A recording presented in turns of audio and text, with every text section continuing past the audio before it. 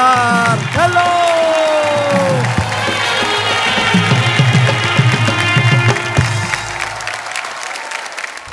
Hello and welcome to good night India. मैं हूं Amit Tandon, produced by mother, directed by wife.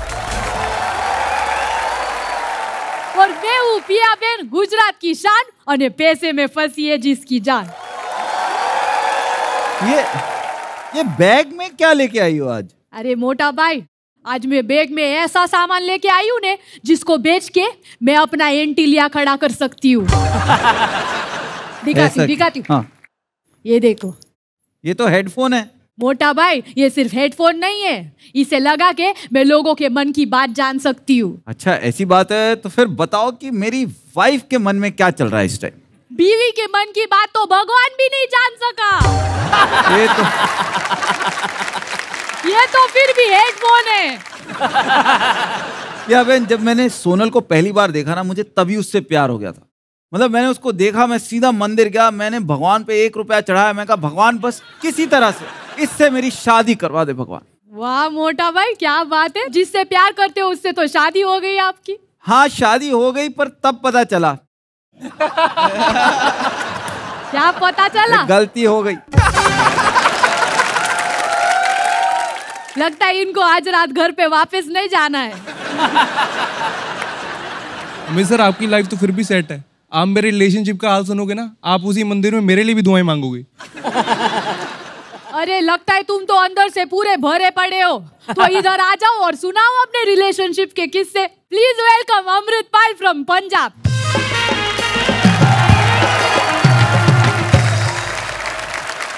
मेरी family बहुत conservative family यार, बहुत ज़्यादा कंजर्वेटिव है। तो मैं एक दिन एक लड़की के साथ बाइक पे जा रहा था, तो मेरे मामा ने देख लिया। अब मेरे मामा को ना दूसरों की जिंदगी में तांग झांक करने की बड़ी आदत है। मैं बताता हूँ कैसे। कभी आप मेल वॉशरूम में जाओ ना, तो वहाँ यूरिनल्स बने होते हैं ऐसे। तो हर बंदे का अपना स्टाइल होता है। कोई ऐसे दीवार पे हाथ रख के करता है, कोई ऐसे करता है, कोई जेबों में हाथ डाल के करता है। मेरा मामा ऐसे करता है। तो मामा ने मम्मी को फोन किया, कह रहे अमृत कहाँ है? मम्मी कह रही वो तो आलू लेने गया है। अम्मा कह रहा आलू का तो पता नहीं, आलू चाट जरूर बनवा रहा है इधर किसी के साथ। तो अब मेरे मम्मी पापा को ना नजदीक का थोड़ा कम दिखता है, तो कभी किसी का फोन आता है तो ऐसे देखते हैं कि किसका फोन आ गया यार, कौन है ये? तो एकदम से फोन टेबल पे पड़ा है, रिंग बजी, मम्मी ने फोन उठाया और उठाती बोल रही है, कहती है दीपिका कौन है? मैं थोड़ा डर गया। मैं कह यार सारी उम्र मेरे को झूठी बोलते रहे कि इनकी नजरें खराब है। तो अभी ना मम्मी ने फोन उठाया, फोन को ना स्पीकर पे लगा दिया। तो दीपिका ने ना सबसे पहली चीज यही पूछी कि baby have you reached home? अब देखो, माँ बाप को इंग्लिश ना आती हो ना, तो हमने बहुत फायदा उठाया उनका, मैंने भी उठाया। पर कभी कभी ना सिचुएशन फंस जाती है। जैसे इस केस में मम्मी को एक ही वर्ड समझ आया, बेबी।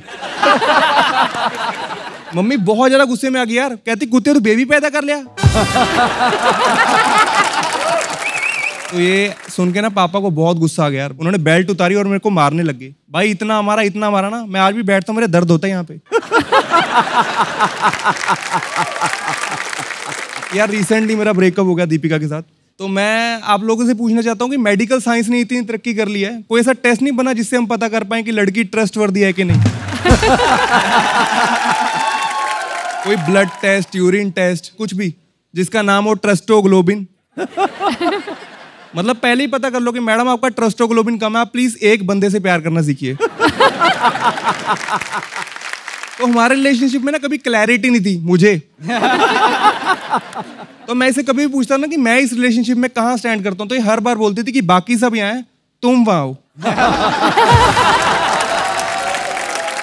मैं भी मान जाता था। मैं कहा यार भगवान के बार मैं ही हूँ उसकी जिंदगी में। तो मैं इसे कभी भी डेट के लिए पूछता था, मेरे को गुरुद्वारे ले जाती थी यार।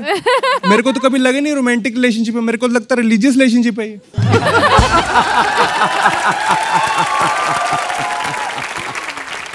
मैं मम्मी से झूठ नहीं बोलता था। मम्मी कहती कहाँ जाके आया? मैं कहा मैं तो लंगर खा के आया हूँ। एक तो यार ब्रेकअप होने के बाद नींद नहीं आती, नींद आने में बहुत दिक्कत होती है। तो अगर नींद आएगी भी तो कुत्ते ये सोने नहीं देते यार। मुझे इनके भौंकने से प्रॉब्लम नहीं है, भौंको यार, पर रिदम में तो भौंको एक। पहले एक भौंकता फिर 3 भौंकते हैं। ऐसा लगता है पहले वाला लीड सिंगर बाकी तीनों कोरस दे रहे हैं। कुतिया इनसे पटती नहीं कोई भी। एक कुत्ते से कुतिया पट भी गई है, लेकिन उसकी दिक्कत क्या थी, वो बाकी कुत्तों के साथ भी घूमती थी। तो उस कुत्ते ने उस कुतिया से पूछा कि मैं तेरी जिंदगी में कहाँ स्टैंड करता हूँ, तो कहती बाकी सब यहाँ हैं, तुम वहाँ हो। That's my time, guys. Thank you very much.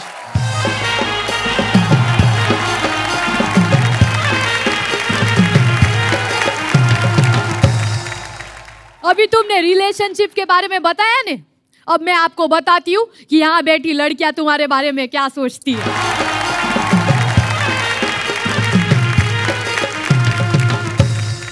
पिया बहन, तुमको पता है कल रात को ना मेरी और सोनल की क्रिकेट के चक्कर में लड़ाई होगी। हम मोटा भाई, अब आग में हाथ डालोगे तो हाथ तो जलेगा ही नहीं।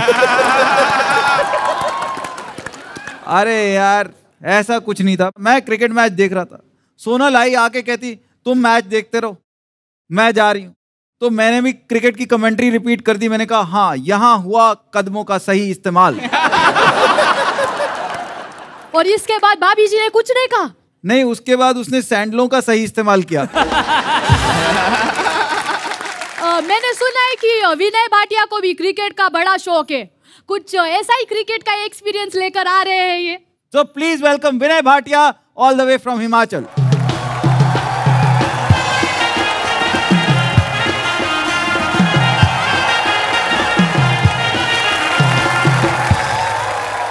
Hello everyone, my name is विनय भाटिया। हाँ, माय वाइफ हेट्स क्रिकेट।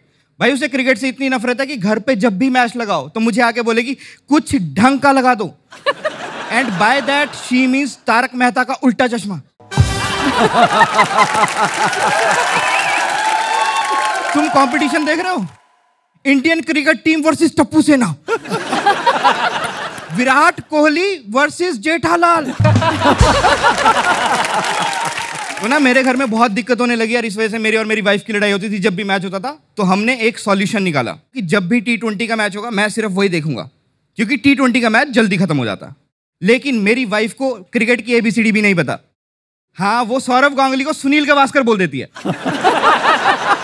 मैंने इसका फायदा उठाया और मैंने 50 ओवर का मैच भी देखना शुरू कर दिया। और मैं हो गया सक्सेसफुल। लेकिन उसके बाद मेरा हो गया कॉन्फिडेंस लेवल अप, तो मैंने देखना शुरू कर दिया टेस्ट मैच। मैं घर पे बैठा हूं और एक दिन उसने मुझे रंगे हाथों पकड़ लिया। ये पीछे से आई और एकदम आगे बोलती हाय रब्बा, बीच मैच में कौन गुजर गए, ये वाइट कपड़ों में खेल रहे हैं।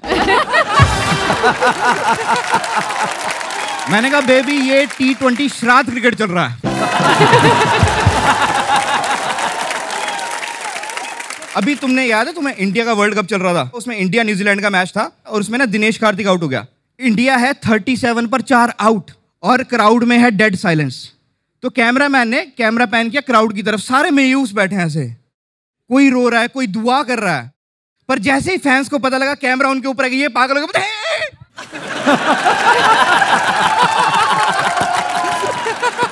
मैं बता रहा हूं ग्राउंड में बॉल इतना स्विंग नहीं हुआ जितना इनका मूड स्विंग हुआ। पर हमारे इंडियन क्रिकेट का एक और मजबूत स्तंभ है, वो है हिंदी कमेंट्री। इन्होंने हिंदी कमेंट्री में लक्ष्मण साहब को रखा। ये स्कोर पता कैसे बताता है? 66 पे 1। What is 66? इंडिया 93 for 1 था। फिर आते हमारे आकाश चोपड़ा साहब। अगर तुम इंग्लिश कमेंट्री के बाद इनकी कमेंट्री सुन लो, तुम्हारा खड़ा हुआ रोंगटा बैठ जाए। इंग्लिश कमेंटेटर बोल रहा है कि that is the 3rd 6 in a row bye Ravindra Jadeja. ये भाई साहब बोल रहे हैं आज रविवार है, आज रविंद्र का दिन है। Oh, I think that's a run out. Oh, that's a massive wicket run out of David Warner. ये भाई साहब क्या बोल रहे हैं? नहीं नहीं नहीं, रेखाओं का खेल है मुकद्दर। कि अब वार्नर नहीं बन पाएंगे मुकद्दर के Sikandar. That's a brilliant shot by Rohit Sharma. ये भाई साहब बोल रहे हैं ये मुंबईया है जनाब, रूम दोगे घर बना लेंगे। अब मेरी वाइफ शी लव्स क्रिकेट, उसे प्यार हो गया क्रिकेट से, क्योंकि उसने एक सॉल्यूशन निकाला। अब जब भी मैं मैच देखने बैठता हूं वो ऑनलाइन शॉपिंग शुरू कर देती है। मुझे एक मैच 20-20 हजार का पड़ रहा है। मैं बांग्लादेश जिम्बाब्वे के मैच तो देखने ही बंद कर दिए हैं। Thank you guys, this has been my time. You've been a lovely audience. Please welcome back your host.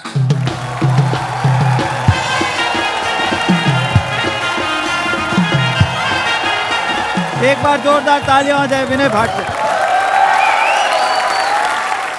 वैसे मोटा भाई, हाँ, मेरा ना एक सवाल है, हाँ, कि जैसे मैं कभी भी कोई भी इमोशनल गाना सुनती हूँ तो मेरा तो रोना निकल जाता है। तो मर्दों को ऐसा रोना क्यों नहीं आता? अरे ऐसा नहीं कि हम इमोशनल नहीं होते, हम इमोशनल होते हैं, पर हमारे आंसू भी थोड़े कंफ्यूज हो जाते कि किस किस लड़की को सोच के रोएं। लेकिन अब आंसू नहीं, चेहरे पे स्माइल आएगी, क्योंकि अब परफॉर्म करने आ रहे हैं विशाल त्यागी। बड़े प्यार से बुलाया यार, ते प्यार से तो तेरे घर वाले नहीं बुलाते। Please welcome on stage Vishal Tyagi from Uttarakhand.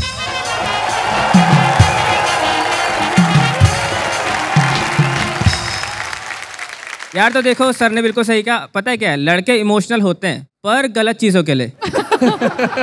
ऐसे बंदी जाएगी ना, नहीं रोएंगे। धोनी गया, सब रो रहे हैं।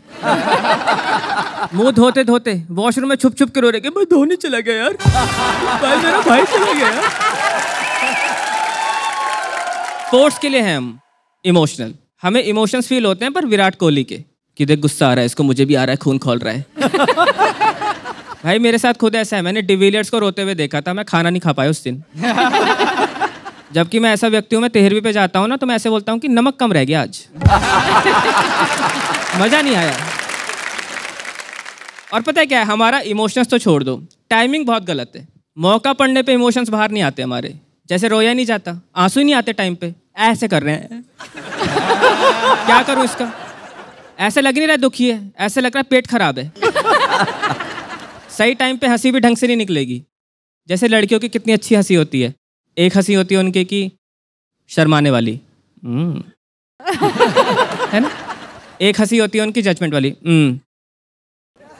ऐसे मैं इनसे बोलूंगा ना, फनी नहीं लगा, ले चला ले इससे काम। कैसा हूं मैं? फिर एक इनकी हंसी आती है, इतना फनी बोला, आवाज चली गई दीदी। है ना, देखो वो आ गई इनकी। और एक इनकी होती है जिसकी आवाज नहीं आती, एंड में आती है। लेकिन लॉन्डो का ऐसा नहीं है, हमें सिर्फ एक ही कुत्ते की तरह हंसी निकलती है, सीधे सीधे एक ही हंसी है हमारे पास। छोटा जो को, बड़ा जो को, कुछ भी, यही हंसी है। हमसे स्माइल आता ही नहीं है, छोटी स्माइल आज तक क्रैक ही नहीं हुई हमसे। हमारी छोटी स्माइल ऐसी लगती है।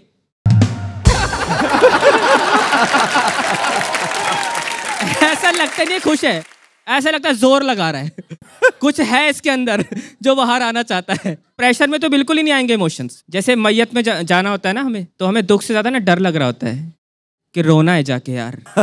रोना कैसे निकलेगा यार, इतने दिन से नहीं रोना निकला। लेडीज डिपार्टमेंट कितना अच्छा रो रहा होता है मैयत पे। एक होती है जिसका मरा होता है, तो वो नॉन स्टॉप रो रही होती है छाती पीट के कि चले गए, अरे पराठे बनाए थे बिना खाए चले गए यार। है ना, ये वो।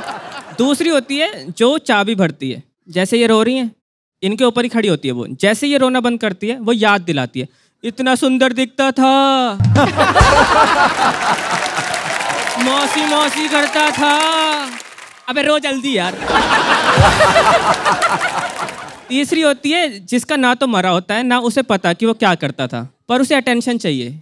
तो वो थोड़े टाइम बाद पता है क्या बोलती है, मुझे दिख रहा है, मुझे दिख रहा है, मुझे लेने आया है।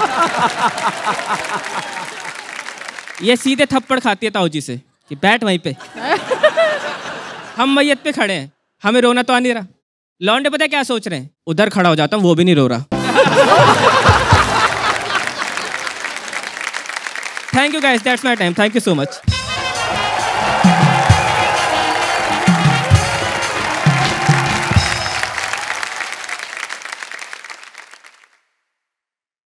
ये पिया बहन, ये गॉगल्स क्यों निकाल रही हो?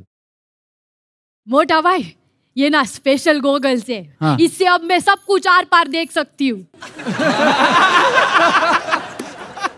ये क्या हरकत है? अरे मोटा भाई, ये मैं कपड़ों के आर पार नहीं देख सकती। मैं तो दीवार के आर पार देख सकती हूँ। ये उधर एक कौन है वहाँ पे, वो खड़ा रह के बीड़ी पी रहा है? हाँ तू ही दिख रहा है मुझे, तू यहाँ से अच्छा। अरे यार ये क्या कर रहे हो?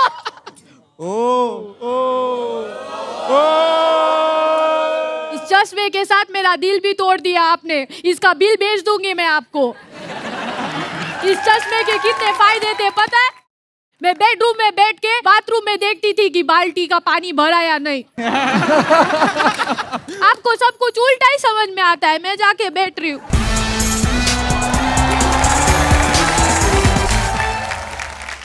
खैर शुक्र है ये खुद चली गई, क्योंकि मुझे भी अपना एक्ट करना ही था। तो अपना एक्ट शुरू करते हैं। यहाँ पे दिल्ली कौन कौन गया हुआ? अरे वाह, ये बहुत सारे लोग, जोश में गया ये तो पूरा दिल्ली। दिल्ली में देखा कैसे लोग गाड़ी चलाते हैं। दिल्ली में ना गाड़ी ड्राइविंग नहीं होती, वहां पे होती फॉर्मूला 1 रेस। हर कोई रेस ही लगा रहा है वहां पे। फर्क यह है कि नॉर्मल फॉर्मूला 1 रेस में रेस खत्म होने के बाद शैंपेन पीते हैं। हमारी दिल्ली की रेस पीने के बाद शुरू होती है। और ये वाली फॉर्मूला 1 रेस में ना ऑब्स्टेकल भी बहुत सारे होते हैं। ये नॉर्मल फॉर्मूला 1 रेस नहीं कि आप ऐसे ऐसे जाते जा रहे हो। यहाँ कुछ भी आ सकता है आगे। मतलब तुम चला रहे हो, सामने गधा आ गया, या सामने कई बार गधा रूपी इंसान भी आ जाता है। सही में दिल्ली में ना ईगो बहुत ज्यादा है। आप किसी को आगे जाते हुए देख लो ना, आदमी का खून खौल जाता है। मैंने भी बहुत साल रहा हूँ वहाँ पे। शुरू में हम रेस करते थे। मेरे पास गाड़ी होती थी छोटी, तो रेस नॉर्मली हार जाते थे। पर फिर उसके बाद वो पूरी रेस के बाद जब रेड लाइट पे इकट्ठे खड़े होते हैं ना, तो आदमी उसकी तरफ देखता है, तूने क्या ही कर लिया यार। और हम तो और बहुत काम करते थे। जैसे मैंने ऑफिस जाना शुरू करा, मैं और मेरा दोस्त हम इकट्ठे जाते थे ऑफिस। और हमारा ऑफिस होता था नेहरू प्लेस। हमने पश्चिम विहार से जाना, लंबा रास्ता। अब हम रोज जा रहे हैं, हमको ना पता होता था कि स्पीड गन लेके कहाँ पे खड़े हैं। वो जो चालान लेते हैं ना, चालान काटते हैं स्पीड का, हम उससे एक मोड़ पहले ना रेस लगाते थे। किसी ना किसी को थोड़ा सा हमने चाबी लगा के रेस लगा लेनी। हर बार हमने पूरी रेस लगानी, पूरा तेज भगाना। वो भी पूरा तेज भाग रहा है, हम 50 पे 60 पे, वो 70 पे आ रहा है, वो 80 पे आ रहा है। हम जैसे ही वो मोड़ आता था ना जहां पे आगे हमें पता है स्पीड गन वाला खड़ा है, हम वहां धीरे हो जाते थे। उसको नहीं पता दूसरे को। हम 40 पे, अब वो 80 पे ऐसे जा रहा है। भाई साहब हमने इतने चालान कटवाए ना वहां पे। इतने चालान कटवाए, मतलब धीरे धीरे हम निकलते थे। वो पुलिस वाले 100 का नोट हमारी तरफ फेंक देते थे। ये ले तेरा कट। लेकिन मैं अपने आप को ना कई बार बड़ा लकी मानता हूँ, क्योंकि मेरे फादर ने ना मुझे स्कूटर लेके दिया। मैं 10 साल स्कूटर चलाया दिल्ली में, 10 साल। बाइक नहीं लेके दी उन्होंने। और मैं अब बहुत थैंकफुल फील करता हूँ, क्योंकि अगर मैं 10 साल बाइक चला लेता ना, तो कार खरीदने के लिए जिंदा नहीं रहता।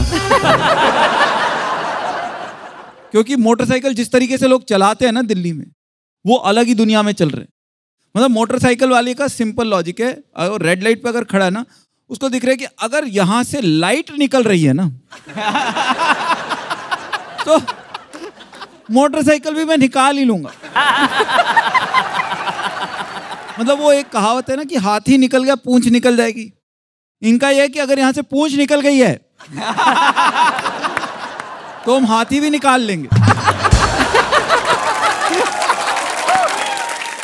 और एक ये जो इन्होंने टाइमर लगा दिया आजकल, टाइमर देखे हैं जो लगे होते हैं कि जी अब इतने सेकंड रह, वो इन्होंने लगाया था कि सब्र करो, पेशेंस। हमारे पेशेंस नहीं हो रही। वो टाइमर से अब हम लड़ रहे हैं। हम उसके बेसिस पे चल रहे हैं कि ये इसका 1 होने से पहले पहले मेरा पहला गियर डल जाना चाहिए। सही में तुम रेड लाइट पे खड़े हो, जैसे वो 5 4 3 2, हमारा बीपी बढ़ना शुरू हो जाता है जैसे जैसे वो नंबर नीचे जाता। और 0 के बाद भगवान ना करे तुमने आधा सेकंड अगर लगा दिया ना चलने में, पीछे वाले हॉर्न मार मार के तुम्हारी गाड़ी में डेंट डाल देंगे। Thank you so much, that was all from my side.